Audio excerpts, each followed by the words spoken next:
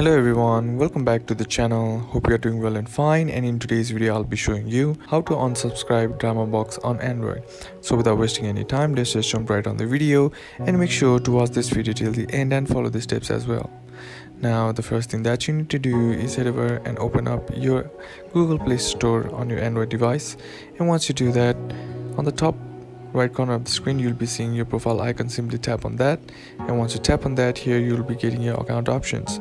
Now among the options you'll be seeing an option that says payments and subscriptions. Simply tap on that, and once you tap on payments and subscriptions, under it you'll be finding options like payment methods, subscriptions, budget history, redeem gift code.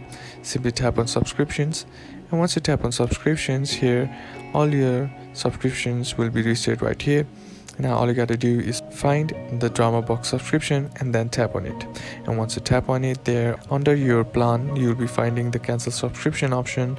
All you gotta do is tap on that, and once again a small dialog box will be appearing in front of you asking you to confirm your cancellation. Simply tap on confirm, and once you do that, you'll be unsubscribed to DramaBox, and that's basically how you can do it. And that's it for today's video, guys. Hope this video was useful to you. Leave a like if you did, comment down below what the next video should be on, consider subscribing to the channel. Thanks for watching.